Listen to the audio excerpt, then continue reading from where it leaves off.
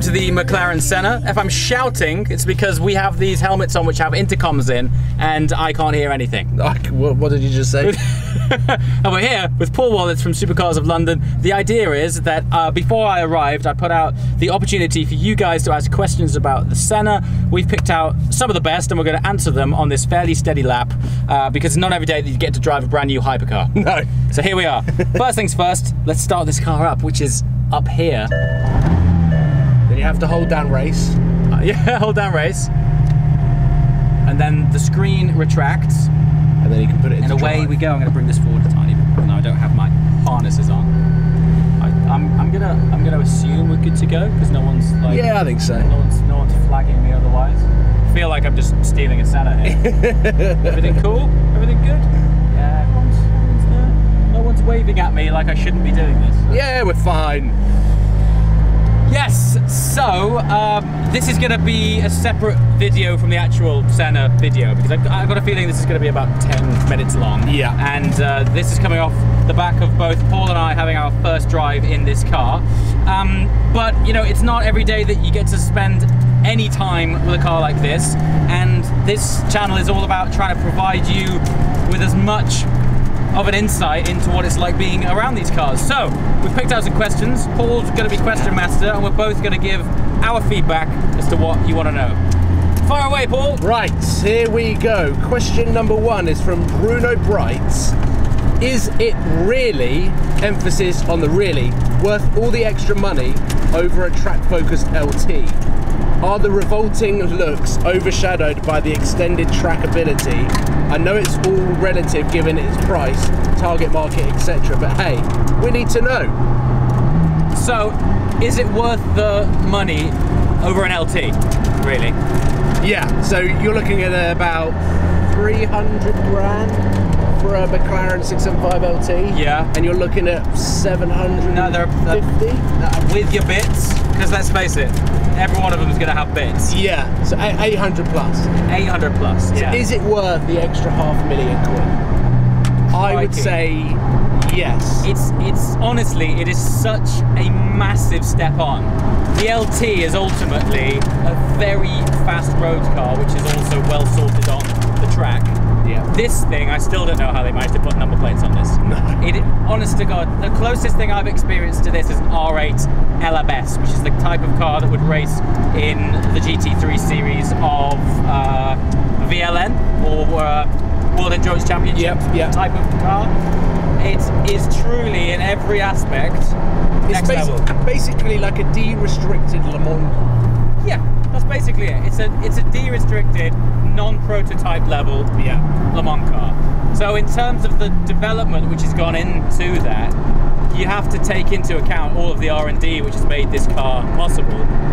I would say that when you look at the prices of where P1s are now, and being over £1 million, and the fact that this is got double the amount of downforce, it's 150 kilograms lighter. I honestly don't know if a P1 would know which way this thing went. Honestly, it's just totally different. This is a real. So I would say yes. I would say that yes, it is worth it. It is operating in a different world. Exactly, and Your I think on that? To people that haven't seen one in the flesh, when you do see one in the flesh, the shapes and the lines and everything starts to make sense. And then when you combine that with what you have on the track, but still having the ability of driving it on the road and doing your morning commute, that's just like mind-bending, isn't it? Yeah. Seriously cool. We've got Winnipeg _car _life. Do the lower windows in the doors really make a difference for driving on the track as far as car placement? No. Not at all. I haven't even noticed them when I'm driving. Me either. No. I think it's a very aesthetically cool feature. It does look. I feel like I'm in an aquarium with no water. Actually, and no fish. This is honestly the first time I've even looked at it. Yeah. There's definitely nothing to do with car placement. No, I think if you're looking down there for car placement, then you're looking the wrong place. Yeah. Yeah. It looks cool. I bet it looks better from the outside. Weird when you turn up at the traffic lights and the guy next to you looks at you rearranging your crotch or something at the lights. Or trying to sneak quite funny. cheeky Generally, I just think it looks good. Yeah. I think even one of the sort of senior McLaren technicians asked what I thought of the interior, and I was like, I've not once looked at the interior whilst I'm driving. You are just fully focused. There's too much going on. Yeah. You care about what anything looks like. So the windows, yeah, don't really think about them too much. Spencer Lahr, where does the Senna sit in the McLaren lineup? At the top. Yeah, I don't even need to finish that. It is smack bang at the top, and I love it. As a technological showcase, P1's up there because it's hybrid, etc. But like I said, as P1, I don't think would know where this thing went. No. I love this question. Shimshams has asked a question that I think shows the development of MrJWW's life, because you famously said, sell your wife, sell your kids, I need one of these, on the 675 LT drive. Shimshams wants to know, now that you have a wife, I would love to know her reaction if you said, sell your wife, sell your kids, you need one of these. Would you sell your wife to a McLaren Senna? Well, she's as much of a petrol head as I am, so she totally understands. You know, we can split the divorce fees and have one each. JTR Tech, what's the biggest surprise about the Senna that you weren't expecting before driving it? Good question. Very good question. You take that one first. Okay, I think my biggest surprise, now I've never actually experienced proper downforce in a car. I don't have much experience of racing, essentially. So that was my biggest surprise, of just physically feeling a car's downforce working through corners. Yeah. That, to me, was a sense that I've never experienced before. So now that I have now, it was just such a surprise. I would say I'm on a very similar wavelength as you. Yeah. The lateral grip, which is basically all about downforce, is taken straight off the racetrack. That's incredible. The brakes, though, for me, stopping power, it really does, like, all your organs smash to the front of your chest, and your eyeballs have a bit of a readjustment as they compress to the front of your skull. And I was actually subconsciously there bracing myself in case that you wanted to test the brakes for a bit of a field test. I'd never do that to you. Braking and cornering is where this car is in a different league to anything. 100%. Yeah, I think we're in the realms now of most manufacturers where all straight line punch is all fairly ridiculous. Yeah. But the stuff that separates the men from the boys is the braking and turning. This thing, I know I keep going on and on about it, but honestly and truly, it is they've managed to homologate a race car, and I think that's the best way of explaining it, really. Yeah, the brakes. I know that might sound simple, but honestly, it's game changing. And braking makes you faster. I know that sounds daft, but if you can brake later than anyone else, good stuff. Final question from Sheath_George. I can imagine his name is actually George Sheath. Right.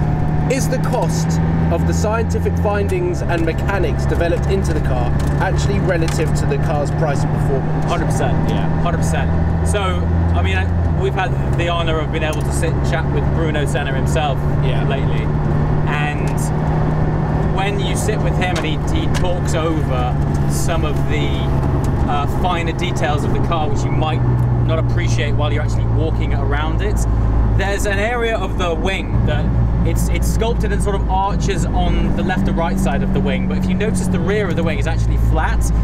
That's to control dirty air leaving the top of the car. This is a road car we're talking about, right? Not a Le Mans car, it's a road car, and they're talking about dirty air. Just an incredible thing to walk around, and when someone starts pointing at things, you're like, this spent a lot of time in the wind tunnel, you know, this thing starts to make sense now. I think you could spend at least 2 hours talking to an actual specialist that has helped design this car and still not cover 50% of what has actually 100%. Gone into it to build it to what it is now. And then one of the other things, going back to the question previously, what surprised me was actually how approachable the car is. So I thought, when you read it on paper, that all this downforce, all this power, you're like, ah man, this is going to be really spiky and crazy. But you can really build up to that. That is very clever development.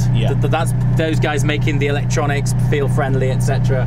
So God knows what the R&D involved in this was, but I think it makes this thing a deal. Yeah. I'm absolutely blown away. So yeah, this is an additional video, link below to the proper first drive, which I can assure you is obscene. But yeah, if you want to know anything more, questions in the comments below, and I'll try and get them answered for you. Thanks to Paul. Go and check out his channel, because he's been doing some driving too, and we've both been stepping out of the car scratching our heads as to how this thing's possible. As always, thanks for watching. I shall see you next time. Ciao.